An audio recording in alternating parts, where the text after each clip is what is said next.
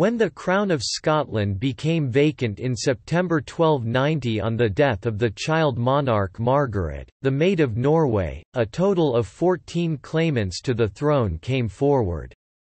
Those with the most credible claims were John Balliol, Robert Bruce, John Hastings and Floris V, Count of Holland. Fearing civil war, the Guardians of Scotland asked Edward I of England to arbitrate. Before agreeing, Edward obtained concessions going some way to revive English overlordship over the Scots. A commission of 104 «auditors» was then appointed, 24 were appointed by Edward himself acting as president, and the remainder by Bruce and Balliol in equal numbers. In November 1292 this body decided in favour of John Balliol, whose claim was based on the traditional criterion of primogeniture—inheritance through a line of firstborn sons. The decision was accepted by the majority of the powerful in Scotland, and John ruled as King of Scots from then until 1296.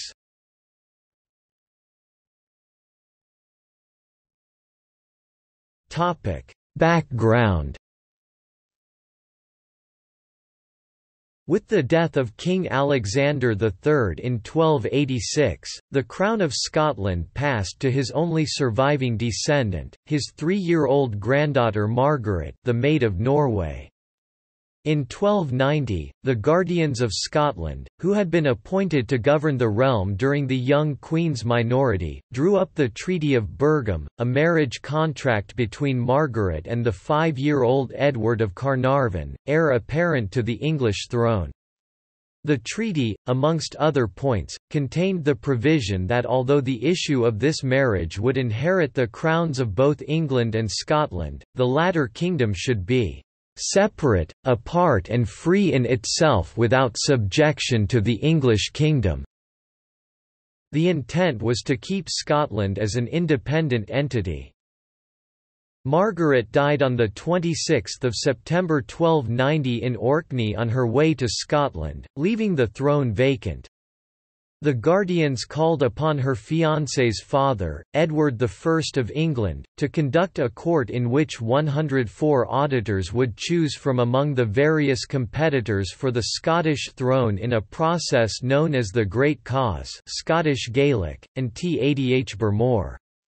One of the strongest claimants, John Balliol, Lord of Galloway, forged an alliance with the powerful Anthony Beck, Bishop of Durham, the representative of Edward I in Scotland, and began styling himself heir of Scotland, while another, Robert Bruce, 5th Lord of Annandale, turned up to the site of Margaret's supposed inauguration with a force of soldiers amidst rumours that his friends the Earl of Mar and the Earl of Atholl were also raising their forces. Scotland looked to be headed for civil war.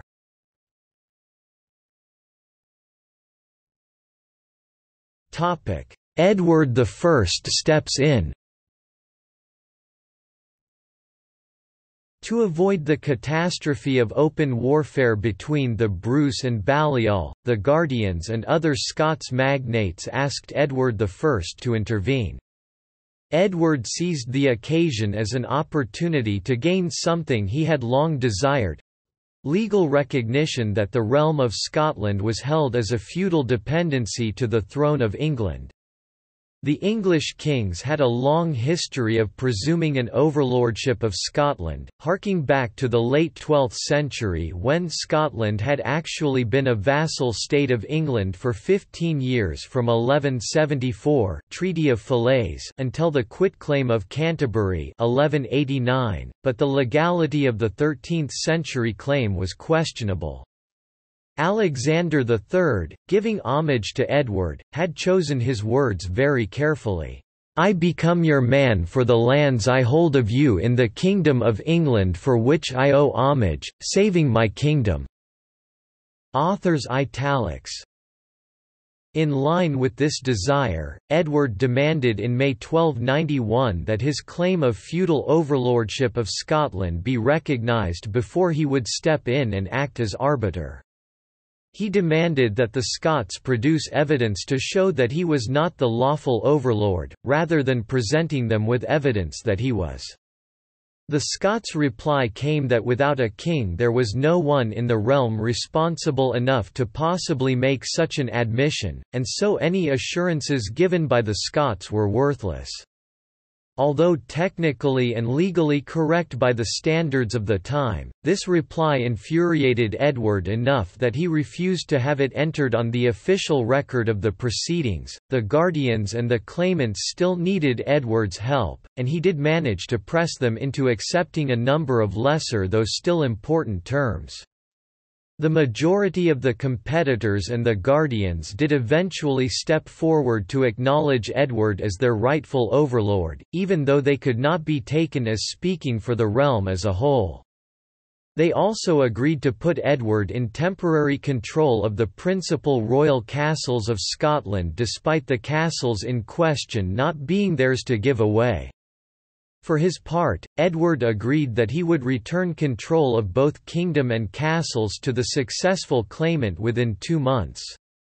In the ongoing negotiations between the two countries, the Scots continued to use the Treaty of Berghem as a reference point, indicating that they still wished to see Scotland retain an independent identity from England. Having got these concessions, Edward arranged for a court to be set up to decide which of the claimants should inherit the throne. It consisted of 104 auditors plus Edward himself as president. Edward chose 24 of the auditors while the two claimants with the strongest cases, Bruce and Balliol, were allowed to appoint 40 each.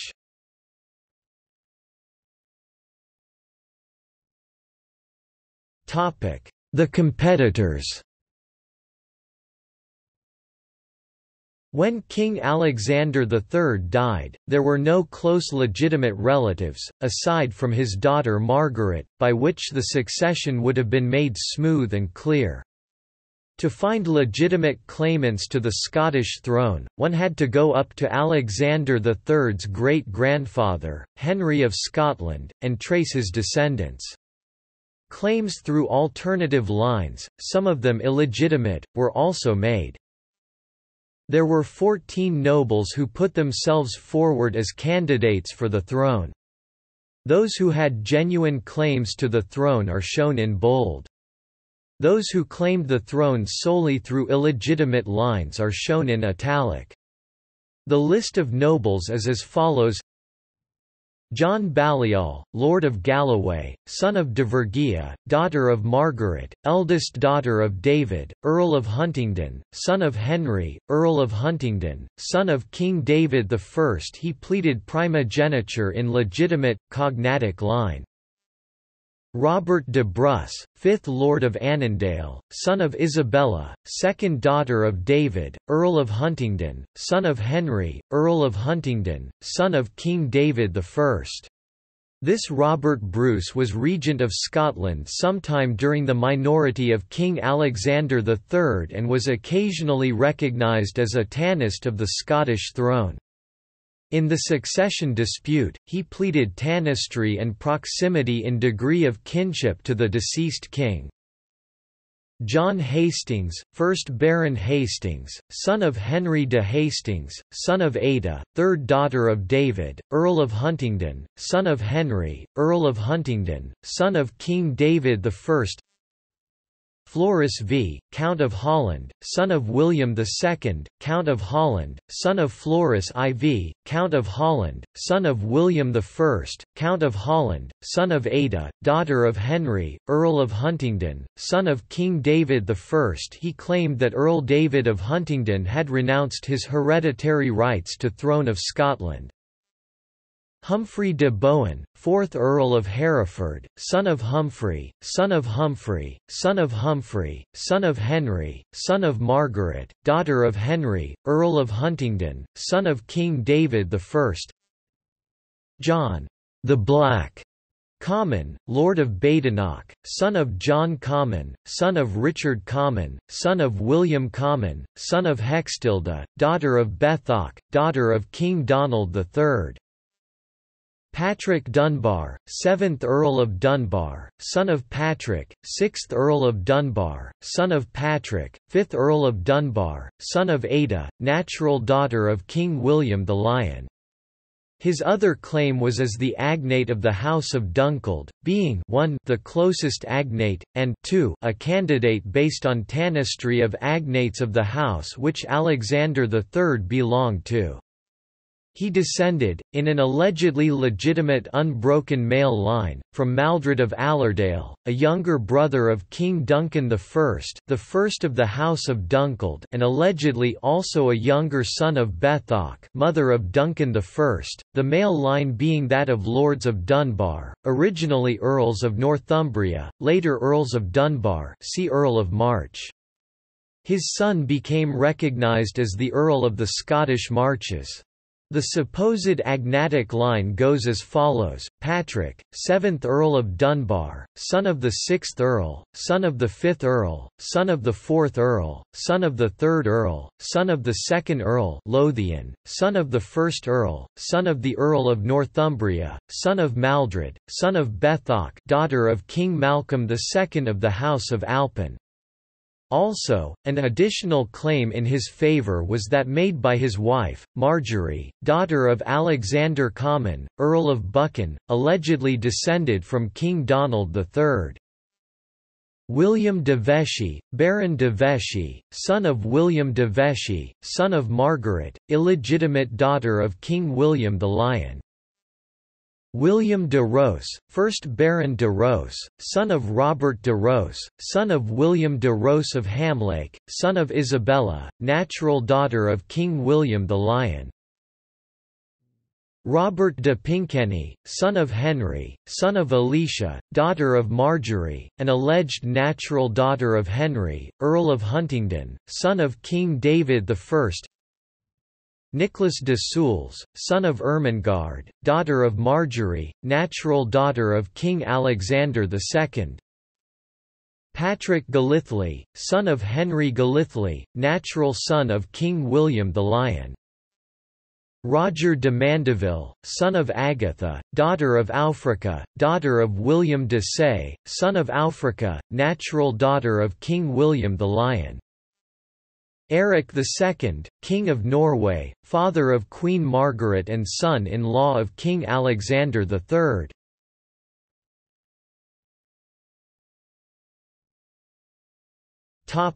The arguments. In reality only 4 of these men had genuine claims to the throne: John Hastings, John Balliol, Robert de Bruce and Floris V. Of these only Bruce and Balliol had realistic grounds on which to claim the crown. The rest merely wished to have their claims put on the legal record. John Hastings, an Englishman with extensive estates in Scotland, could not succeed to the throne by any of the normal rules governing feudal legacy and instead had his lawyers argue that Scotland was not a true kingdom at all, based, amongst other things, on the fact that Scots kings were traditionally neither crowned nor anointed. As such, by the normal rules of feudal law the kingdom should be split amongst the direct descendants of the co-heiresses of David I. Unsurprisingly, a court made up of Scots nobles rejected these arguments out of hand. John Balliol had the simplest, and thus, by some measure, the strongest claim of the 4. By the tradition of primogeniture, he was the rightful claimant, and that tradition had been followed in choosing heirs to the Scottish throne since King Edgar in 1097. Indeed, the other Scottish claimants including Bruce had already tacitly acknowledged the tradition of primogeniture in allowing Margaret of Norway to claim the throne. Balliol also argued that the Kingdom of Scotland was, as royal estate, indivisible as an entity. This was necessary to prevent the kingdom being split equally amongst the heirs as Hastings was suggesting should be done. Robert de Bruce, also spelled Bruce, Lord of Annandale, was the next in line to the throne according to proximity of blood. As such, his arguments centered on this being a more suitable way to govern the succession than primogeniture. His lawyers suggested that this was the case in most successions and as such had become something of a natural law. Unfortunately for Bruce, the Scots tradition for the preceding 200 years had been demonstrably different, relying on primogeniture instead. They also put before the court the suggestion that Alexander III had designated Bruce as heir when he himself was still childless. Whatever the truth of this, the fact remained that Alexander did eventually produce a male heir and that in the same period John Balliol also produced sons, all of whom had a stronger claim than Bruce. Bruce also began by arguing alongside Balliol that the kingdom was indivisible, but when it became apparent that his own claim was going to fail, he instead performed a rapid U-turn and joined Hastings in arguing that it be split amongst the three senior claimants. Floris V's argument was that Earl David had resigned the right of himself and his heirs. Although Floris was not a direct descendant of David I, he claimed that David had given up his right to the throne to his brother William in exchange for a grant of land in Aberdeenshire. If true, this would make Floris the rightful king of Scotland. Floris claimed that although he did not possess copies of the documents detailing the handover of power, one must exist somewhere in Scotland, and Edward postponed the court for a full 10 months while a search was made through various castle treasuries. No copy was found at the time, but copies later surfaced at Pluscarden. One of the early certified copies, dating the certification seals of the Bishop of Moray and the Prior of Pluscarden to 1291, is currently located in The Hague. This document is thought to be a forgery. Floris's case was rejected for lack of evidence. However, there is evidence that he entered into an agreement with Bruce in which if one of them was to successfully claim the throne, he would grant the other 1/3 of the kingdom as a feudal fief. Other clauses in the agreement strongly suggest that of the two, only Bruce could really expect to be a successful claimant.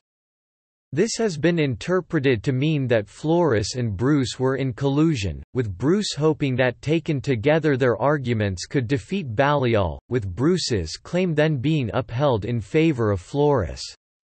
It is striking that there is no record of Bruce and Floris being at loggerheads during the proceedings.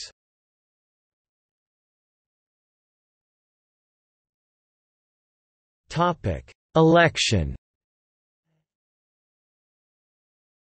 Edward delivered the judgment of the jurors on the Scottish case on November 17, 1292 in favour of John Balliol, with his son Edward becoming heir designate. This decision had the support of the majority of Scots nobles and magnates, even a number of those appointed by Bruce as auditors. Of special note was the support of John II Comyn, another competitor and head of the most powerful baronial family in Scotland, who was married to Balliol's sister, Eleanor. In later years the Comyn family remained staunch supporters of the Balliol claim to the throne.